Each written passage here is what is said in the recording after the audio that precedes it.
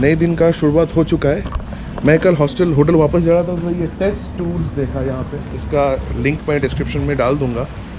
ये लोग ना कंडक्टेड टूर्स करते हैं। तो आज मैं जा रहा हूँ आतिशगाह, जो हिंदू सिख ज़ोरोएस्ट्रियन फायर टेम्पल, और गोबुस्तान mud volcanoes as well as petroglyphs which are ancient cave paintings, pre historic cave paintings.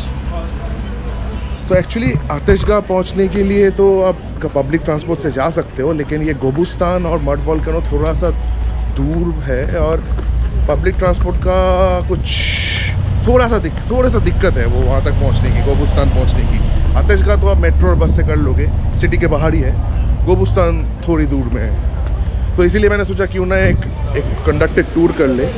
एक जगह मिला ये टेर्स टूर, जिन्होंने बस 50 मनात, डॉलर नहीं मनात, तो मान लीजिए 2500 रुपये में ये करवा दिए। और उधर कुछ 2500 रुपये में आपका ट्रैवल आना जाना, गाइड नहीं मिलेगी, और वहाँ पे एक एंट्री फ़ी देना पड़ेगा 20 मनात के। तो ये मान लीजिए आपके तो 3500 मोटा मोटा। In all homes burning candles, small altar in your home, not in your home. Resort of come out our temperature.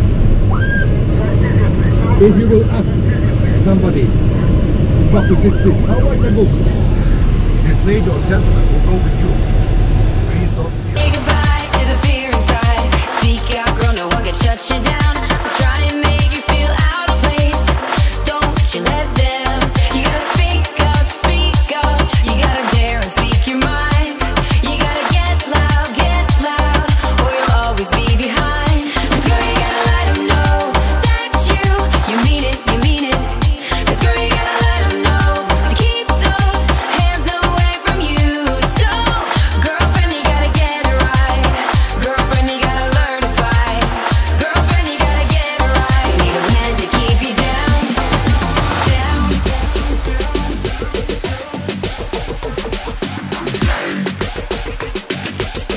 Girlfriend, you gotta learn to fight.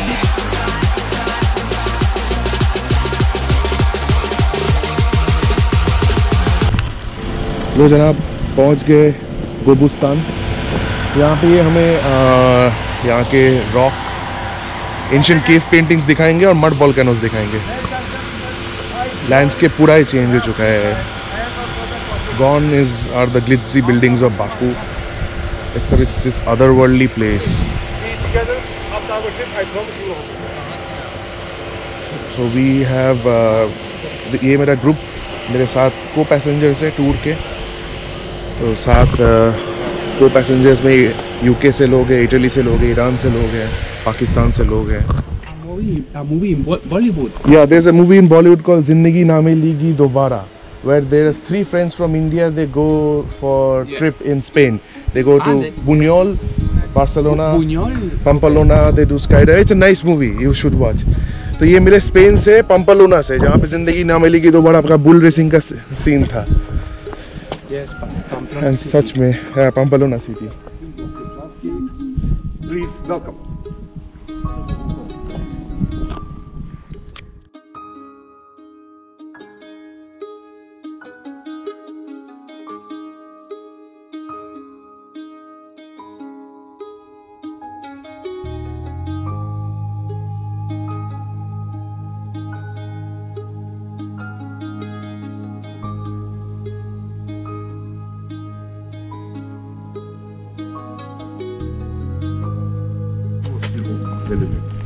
Next to Hunter is Arrow and the Edir.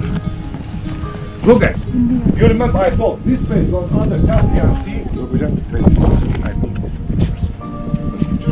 And look at that, on the left you can see tree with red fruits. This one is wild pomegranate. Pomegranate. Yes, wild. It is the national fruit. Yes. This one, second symbol of Azerbaijan. First symbol is fire. Fire. Why fire? You I know. Percy. This gentleman, Spanish archaeologists, they are working here.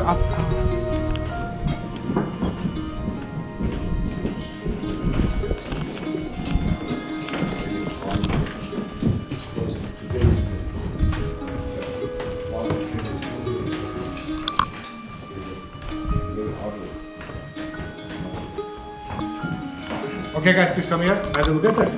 Now you can see big bull and the next to small donkey. You see? Bull. Yeah, I saw. Yeah. Big bull and a small donkey, but very strange position of ancient artists. And you can see on floor of seabed, like billiard tables, you see. And here you can see this wide buildings, complex. This one, the only prison in Azerbaijan for lifetime prisoners. In Azerbaijan, no death penalty from 1993. Okay. He came back from shift 2 days earlier, and they have seen at home his wife is another gentleman. Oh. He killed wife. Wife. Now he's here, 12 years. Not the gentleman. Gentleman is killed. This one, 26,000 years. Because behind.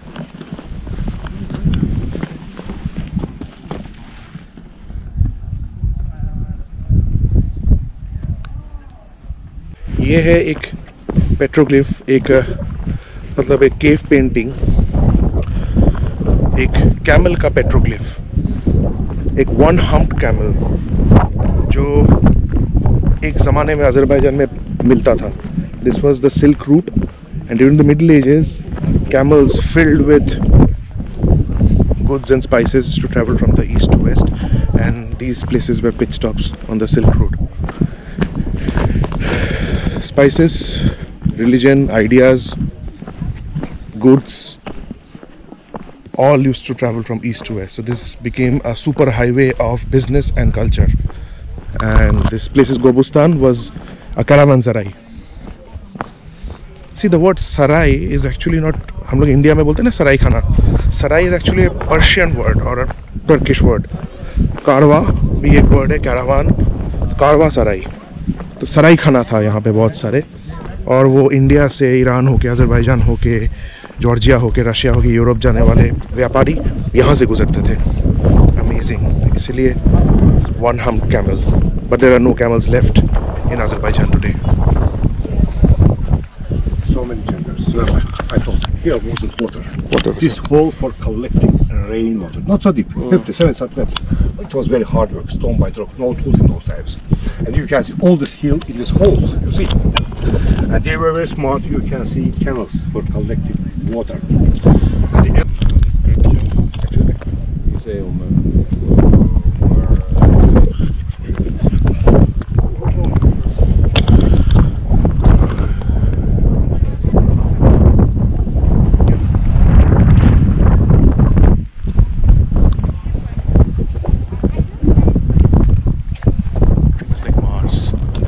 Dry. Life is very tough here, this part of Azerbaijan. It's very dry, it lacks water and resources, it's rocky. फिर भी there, even then यहाँ पे आबादी रहते हैं. वहाँ पे jail है और वहाँ पे कुछ गांव हैं. मोस्टली पेट्रोलियम इंडस्ट्री से रिलेटेड जो भी जॉब्स हैं उनके लोग यहाँ पे रहते हैं.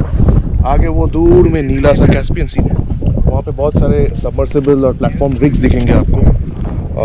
Petroleum engineers, Euler's, drilling operators जो भी है वो लोग हेलीकॉप्टर से जाते हैं, नहीं तो यहाँ पे रहते हैं. Sokar is the state national oil company for Azerbaijan, and यहाँ पे सबसे high paid jobs oil industry के ही हैं. तो आई रिमेंबर कॉलेज में जब MBA में था, ONGC विदेश लिमिटेड, OVL, यहाँ के ऑयल एंड गैस इंडस्ट्री के साथ टाई अप करके हमारे इंडियन इंजीनियर्स यहाँ आके ड्रिलिंग में मदद करते हैं. नहीं तो हम इनसे सीख के वापस जाके इंडिया में ड्रिलिंग करते हैं. गुजरात में हो गया, आपके बॉम्बे हाई हो गया, असम में हो गया. तो टेक्निकल नो-हाउ के लिए आते हैं लोग यहाँ पे. यहाँ पे कैफ़े में आया हूँ. यहाँ पे फिर से कुताब ले रहा हूँ और कोका कोला पी रहा हूँ. पानी भी ले लूँगा यहाँ पे, नहीं तो ड्रिंकिंग वाटर का कुछ फैसिलिटी यहाँ पे नहीं है, आपको खरीदना ही पड़ेगा. Azerbaijan शमाखे Babu. Babushka, kutab Turkish i azerbaijánský. Что? Шамаханский. ये कुछ जैसे मैं उस दिन खाया था, पराठा है, उसमें चिकन या बीफ स्टफ करके रोल बना के, बहुत ज़्यादा ऑयली और बहुत ज़्यादा चीज़ रहता है. एकदम भी हेल्दी नहीं है लेकिन बहुत टेस्टी है और बहुत अफोर्डेबल है. तो मैं बबुश्का को देता हूँ 5 मनात. बबुश्का, तो आपका नाम? सलमान. जनाब सलमान है कराची से. मेरा नाम है शौनक. तो वही बोल रहा हूँ कि पाकिस्तान में विंड मिल्स है हाँ, there is a wind corridor, वहाँ पे काफ़ी विंड पावर प्लांट्स लगे हैं, ओके बट ऑब्वियसली रिन्यूएबल बहुत अभी छोटे स्टेज पे है, बढ़ रहा है, कम से बहुत ज़्यादा अच्छा scale up कर रहा ओके। है। तो सलमान भाई इधर अपने खुद के स्टार्टअप है ग्रीन एनर्जी के, और he is an entrepreneur and visionary you can say. India में भी काफ़ी ग्रीन एनर्जी को लेके इंडिया तो इसमें बहुत काम हो रहा है। जब पढ़ाता हूँ ना जो क्लास में, तो मैं एक इंडिया का एग्जांपल देता हूँ। वहाँ पे आप लोगों ने कनाल्स के ऊपर सोलर पैनल्स लगाए हुए हैं, which is an amazing concept. वो इवेपोरेशन भी बचा रहा होता है, साथ में ग्रीन एनर्जी भी कर रहा होता है। अभी क्या है ना, ऑयल कंपनीज जो है जैसे गवर्नमेंट कंट्रोल और जो प्राइवेट है, अभी कोशिश कर रहे हैं इधर जाने की। सारी जो फॉसिल फ्यूल इंडस्ट्री थी, BP and shell, they all have a transition plan to renewables। सबने as a separate arm start किया हुआ है। करना ही पड़ेगा, करना ही पड़ेगा। अभी देखिए ना, पेट्रोल का प्राइस इंडिया में है, अभी तो इतना इंपोर्ट करते हैं, टैक्स ड्यूटी भी इतनी बढ़ा दी गई है, 103 रुपए इंडियन रुपए। तो हमारे यहाँ भी यही, पूरी दुनिया में आई थिंक आपके इधर पे नेक्स्ट जो रेवोल्यूशन आ रहा है वो EVs का, इलेक्ट्रिक व्हीकल्स का। यू कन्वर्ट योर हाँ। फ्यूल इनटू इलेक्ट्रिसिटी, अच्छा ओके, और बिजली से आप गाड़ी चलाएंगे, which is going to be like cheaper, cheaper. so that your reliance on fuel is less।